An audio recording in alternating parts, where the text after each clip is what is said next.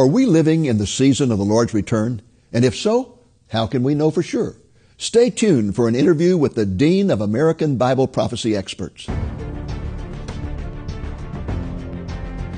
Lamb and Lion Ministries presents Christ in Prophecy, a program that focuses on the fundamentals of Bible prophecy, showing how current events in the news relate to biblical predictions of end-time events and the soon return of Jesus. Now, here's your host, Dr. David Reagan. Greetings in the name of Jesus, our blessed hope, and welcome to Christ in Prophecy. We have an exciting interview for you this week. Our special guest is the person I refer to as the Dean of American Bible Prophecy Experts. His name is Noah Hutchings, and he is the director of a Bible prophecy ministry in Oklahoma City that is called Southwest Radio Ministries. Noah, welcome to Christ in Prophecy. Thank you, sir. My pleasure. We're really glad to have you with us. It's a joy and an honor to have a man of your stature on our program.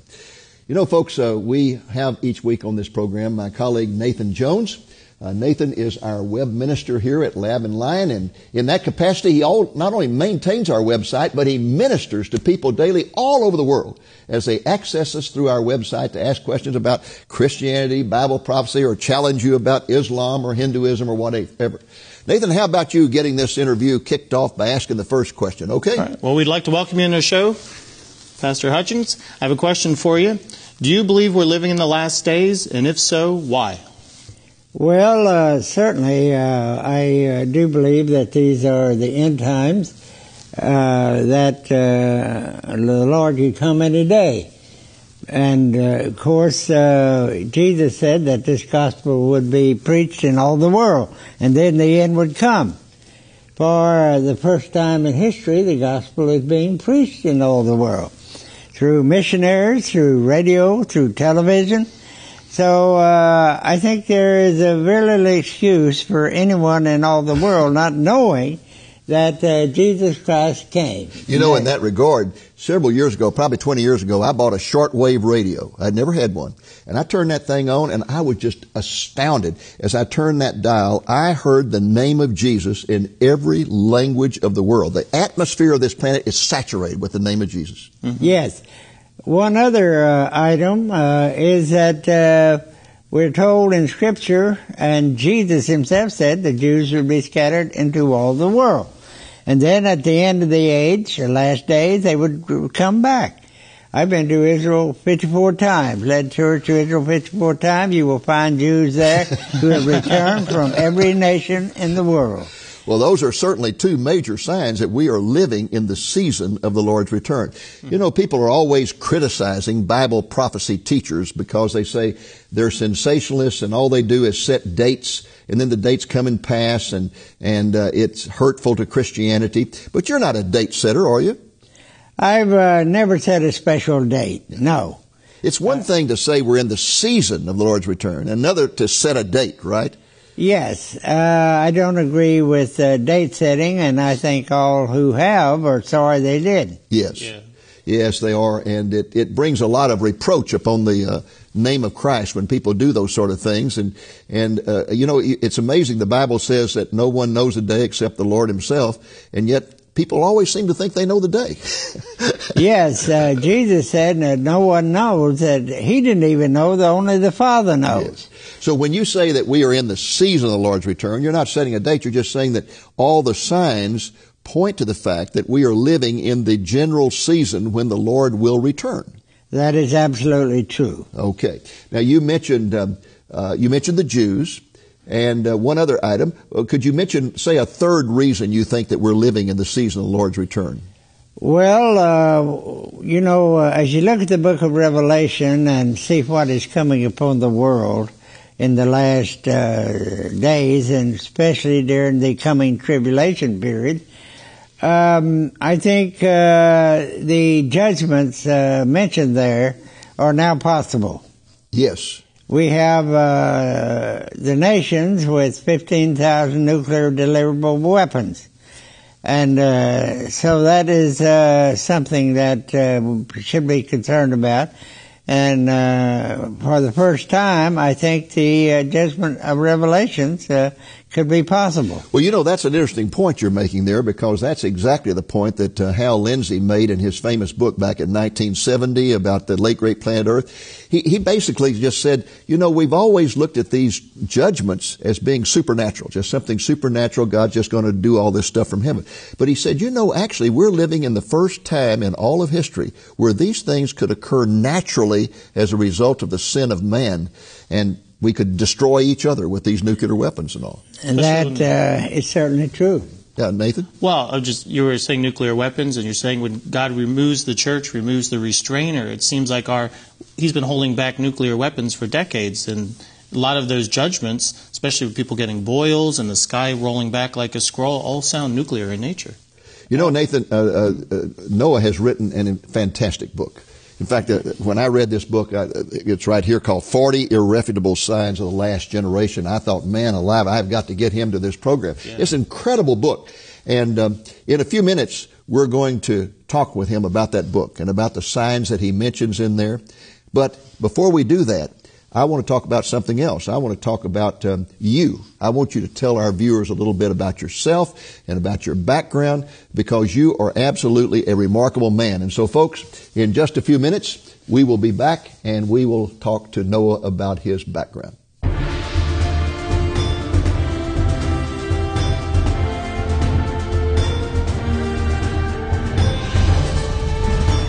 Welcome back to Christ in Prophecy and our interview with Noah Hutchings, the director of Southwest Radio Ministries in Oklahoma City.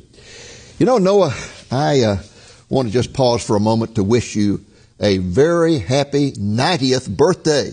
Thank you, sir. Man alive, that is fantastic. 90 years. Well, it's good to be alive at 90. Well, I'll tell you what, I know that you had quite a celebration, right? Oh, yes. Unbelievable. Well, I just praise God that He has continued to give you the stamina and strength to proclaim the soon return of His Son. Well, Southwest Radio has been going now for 80 years, right? And if you just celebrated your 90th birthday, I can assume you didn't start it at 10 years old, right? So maybe you could give us a brief history of the Southwest Radio? No, I did not start the ministry. I came to the ministry in 1951. Okay. The ministry was started by the late Dr. E.F. Weber. And he was an evangelist with the Raider team. Mm-hmm. And he came to Oklahoma City and met his wife, and so he decided to stay in Oklahoma City. And that was 1933 when he started the ministry. 1933. Right? Yeah. And, of course, I was in World War II, come out, went to school, and was looking for a job. And I found a part-time job at the ministry, and it was simply typing. And Dr. Weber found out that I had a degree in accounting and business administration, and so he was having trouble with his taxes, so he asked me to work on his taxes. And he didn't like why the resume I handed him, so he fired me. That was the first day. So as I was going down the steps, he met me and said, "Son, do you like to fish?" He had fired me, and now he's asked me to go fishing. So we go out to the local lake, Lake Hefner, caught a lot of fish, come back, and he looked at me and said, "Son, I think the Lord has a plan for your life. Come back." So I went back next morning, and you became a bookkeeper, didn't you? I became a bookkeeper. Okay. And kept the books for Dr. E.F. Weber. And then over a period of time, did he begin to integrate you into writing and radio programs? Well, Dr. Weber and I were good friends, and went fishing and hunting, and I worked in the office. And he went home to be with the Lord in 1959. Okay. And then the ministry was operated as the Weber family, the two boys, David and Charles, and Ms. Weber. And then one of the boys was called home to be with the Lord in the early 60s. And I worked in with David. And finally, that lasted until 1988. And then David was no longer with the ministry. And so I became the president of the organization. And what year was that? 1988. 1988, okay. And since that time, you've been all over the world? Yes, I've been all over Russia, all over Asia, China, Mongolia, Cuba. And you're a book writing machine, right? Yes, some say that those who keep count say I've written over 100 books. Wow. I don't know, maybe, but I think it would be close. Well, tell our viewers, I want you to look right into that camera there and tell our viewers how they can get in touch with you and your ministry. Maybe give them your website address. The website is swrc.com. swrt.com, okay. Great. And they can get on your mailing list there? Oh, yes. Okay. Yes. Okay. They can, all they got to do is give their name and address. And is your radio program a daily program, weekly, or what? It's a daily program. 30 minutes. We also have a 1-hour program on the weekend. Okay. And so they can get that scheduled from your website? Certainly. Okay, great. Well, that fascinating story there of how you go from getting fired the first day to becoming the bookkeeper to becoming the director of such an influential ministry, that is wonderful. And I understand you're working on a new book right now. Yes, I am. I think it's one that needs to be written. What's the title of it? The Christian Cleansing of America. Christian Cleansing of America. And what you mean by that really is how certain people are trying to cleanse America of Christianity. Right. Out of the schools, out of the government, you can't put a scripture in school anymore. I remember when I was going to school, 1927, you started this day with prayer and Bible reading. I was in school in the 40s and 50s, and when I graduated in 1956 from high school, we were praying every day. We were having devotionals every day. We were reading from the Bible every day. Yeah, a lot has changed, and it's changed very fast. Incidentally, I think you told me that you wrote an article about the Christian cleansing of America, and that it had such an impact that one person called and ordered 30,000 copies of it, right? That is right. Yesterday, I wrote our newsletter on the subject, and yesterday, someone from Los Angeles called and ordered 30,000. Well, I think you're going to have a good market for your book. Well, I think it's one that needs to be written and disseminated, because Christians aren't understanding what's going on. Well, I heard a speech recently by Jim Garlow, who's a Nazarene preacher in California, and he's a great church historian. And he was talking about the history of the church in the United States. And he said that we started out the first 230 years of this country, from the time of the Puritans, as the establishment of the United States. Christianity was the establishment. And then over the years, we went from the establishment until, he said, in 2008, we became a persecuted minority. And he said that's where true Bible-believing Christians are today. We are a persecuted minority. Yes. I think Dr. Franklin Graham recently stated that Christians are in danger in the coming decade. Yes. More and more persecution. More and more persecution. All over the world. All over the world, and even in this country. The idea of wearing a cross around your neck. Well, you can't do that, because that's, you can't do this on the job here. And can't post the 10 Commandments in the classroom. You can't, it just goes on and on and on. And it's becoming more and more severe as people are persecuted for their faith. Seems like every week something new comes up. I thought you reminded me of a case recently in New Mexico where a lesbian couple went to a photographer and said, "We want you to photograph our wedding." And the photographer said, "Well, that would be opposed to my religious convictions." Now, there were many other photographers they could have gone to, but they knew this photographer was going to do that. That's because they wanted a court case. And they filed a court case. It went to the Supreme Court of New Mexico, and they ruled that the photographer had violated their constitutional rights, and the photographer had to pay a large fine, even though it violated the photographer's religious beliefs. That is absolutely true. One of the chapters in my book will be on the judicial system, the judge, Supreme Court, and the federal judge system. decision after decision is anti-Christian. Okay, well, let's take a pause and we'll come back and talk about your great book.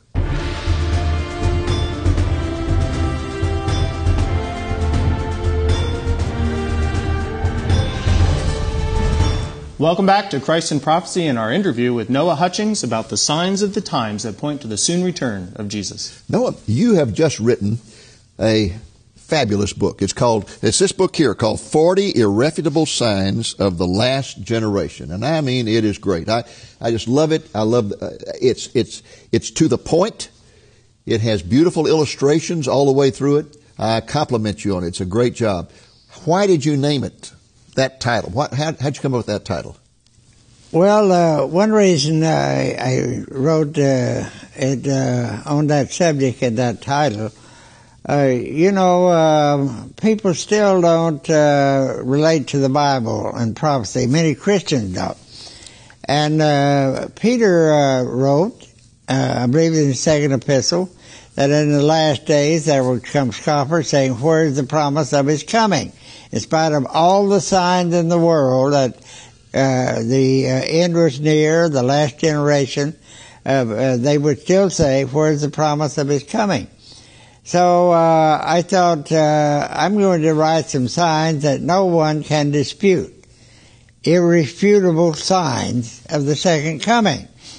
And then I said, well, how many am I going to deal with? And I thought 40 would be a good number because 40 is the number of probationary judgment. That's right. 40 days and then it's going to be destroyed.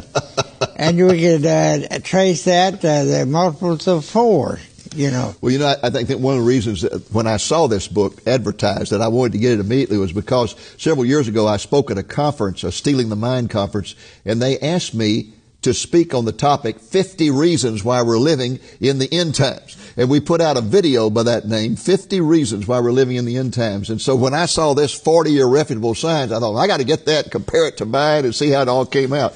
But you're so right when you talk about 2 Peter being fulfilled in our day and time of people scoffing. But you see, the thing that breaks my heart is that when I used to read that, I thought, well, that means unbelievers. But the church today is full of people scoffing, pastors who say, it's a bunch of nonsense. I'm not going to talk about Bible prophecy. And here we are with Jesus at the very gates of heaven, ready to return. Brother Reagan, you raised an important point there. I don't think there is one church in 100 now that ever mentioned the subject of prophecy or the times we're living in, or that Jesus could come back in our lifetime. Yes. Oh boy. But it's a subject that's neglected. It certainly is. Well, your book is divided into 3 parts. Part 1 talks about 24 signs in the secular world. The second part talks about 12 signs related to Israel. And the third part is entitled Terminal Apostasies. Now, let's talk about the first part first. You talk about 24 signs in the secular world. What would be some of those? Now, you don't have to name all 24, but just give us an example of a few. Well, of course, there is increase of knowledge. Daniel said that in the last days many would run to, and fro, and knowledge would be increased. Without the increase of knowledge, there wouldn't be a television set. You and I would not be sitting here. There wouldn't be a radio. Satellites. There would not be automobiles. There would not be airplanes. There would not be atomic weapons. So that is one of the most important prophecies in the Bible, in the 12th chapter of Daniel, that in the end of the age, knowledge would increase and many would run to and fro. Nathan's been doing a lot of work on that recently, haven't you, Nathan? Signs of the times, I'll be talking about at our conference this year in June that the signs of technology are proving that we are in the last days because the technology we have today make a lot of, like you said earlier, those judgments during the tribulation possible. What would be another one of those secular signs? Of course, in national signs, of course, Israel has been in all the world and back in the world. And there are wars and rumors of wars. Jesus said there would be pestilences in the last days. You say, well, Don't we have all these medical advances and for flu and pneumonia and all these other diseases that we get? Well, that is true. But still, we have the greatest plague the world has ever known, AIDS. Mm-hmm. I think something like 40 million people have already died of AIDS. Yeah. Now, if that had been smallpox and some other disease, it would be something terrible. But they cover it up because it's a protected disease. Right. And I think that's one of the signs in the last days. Well, you also, part 2 of your book, you focus on 12 signs that relate to Israel. You must believe that Israel is a very, very important thing to have a whole section just devoted to it. Yes. Actually, I wrote a book, 25 Messianic Signs in Israel. But I deal with 12 of them, and the major signs in this book. Yes. And there are so many of them. That they would be scattered into all the world, come back from all nations. The land would blossom and bud and fill the whole world with fruit. That is literally happening. And their language being revived. Language being revived. They're speaking Hebrew again. And they still have not come to the knowledge of the truth yet that they might be saved. Yeah. And that's there are at least 25 major signs. I deal with 12 of the major ones in this book. Wow. And then your 3rd section has to do with terminal apostasies. Now, what in the world is that all about? Well, you read in Scripture of certain places where a nation or people has gone so far that God gave them up to a reprobate mind, or turned his face from them, like he did Israel. I think a nation or people can go so far that God turns his face from them and brings judgment. And in that section, I deal with things that we're doing here in the United States. For example, we're teaching children in school that the earth evolved and everything evolved, and that disputes the Scriptures that God is the Creator. And we're not even allowed to give an alternative viewpoint. Yeah, and Jesus said, if you do this to one of these little children, if you harm one of these little children, that's the worst thing you can do. Yes. And we're doing the same thing. And you have abortion. I reading in the paper this last week, a special report, that there's one organization, I won't mention it, has counted for 333,000 abortions this last year. Well, I will mention it, Planned Parenthood. And they're very proud of it, too. Yeah, they were bragging about the fact they performed more abortions than ever before. I think it should be called Planned Non-Parenthood. That's a good point.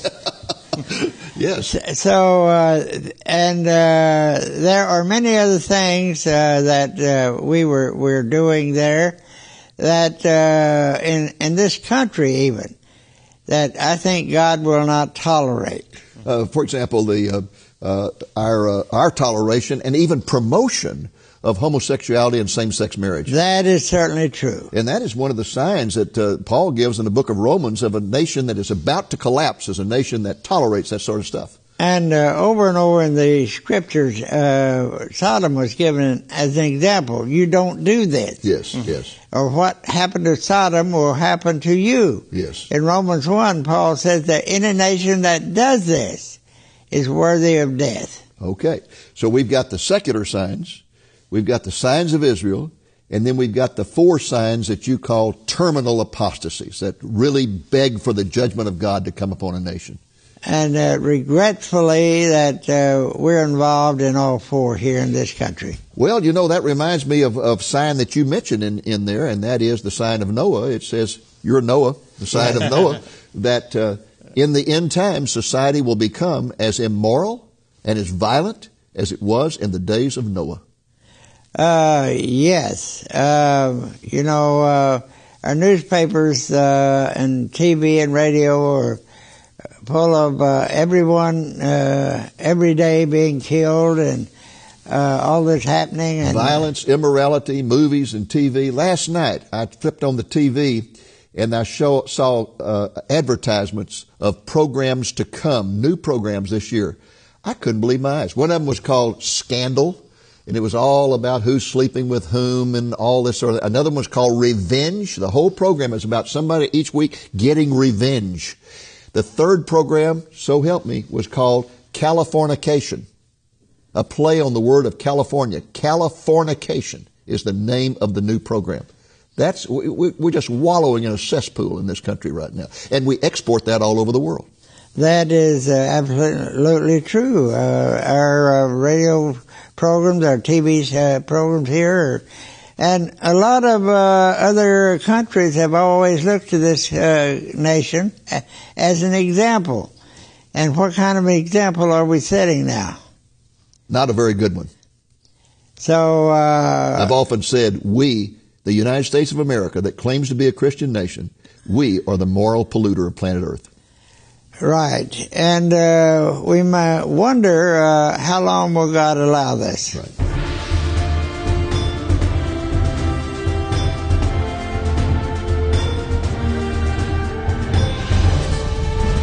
Well, folks, that's our program for this week. I hope it's been a blessing to you. In just a moment, our announcer will tell you how you can obtain a copy of Mr. Hutchings' great book, 40 Irrefutable Signs of the Last Generation.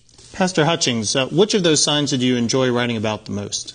I think possibly the sign that Israel would be scattered into all the world, and at the end of the age, before the Lord comes back, they would return from all nations, and Israel would again blossom and fill the whole world with fruit. Well, I tell you what, we're going to invite you to come back next week, and we're going to talk about that some more, okay? Amen. All right. Well, folks, that's our program.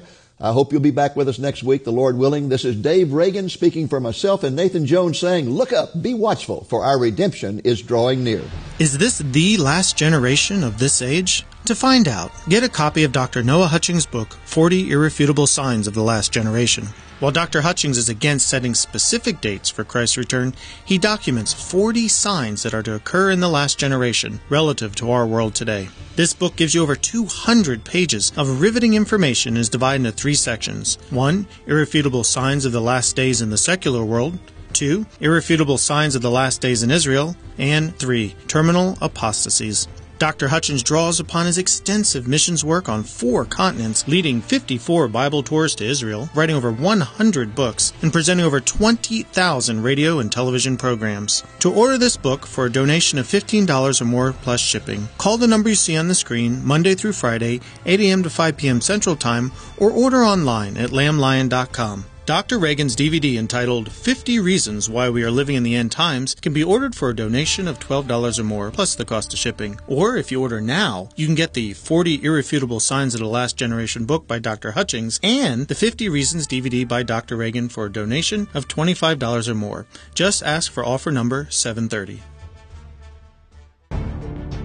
Thank you for joining us on today's Christ in Prophecy, a presentation of Lamb and Lion Ministries, a non-denominational ministry dedicated to teaching the fundamentals of biblical prophecy and proclaiming the soon return of Jesus.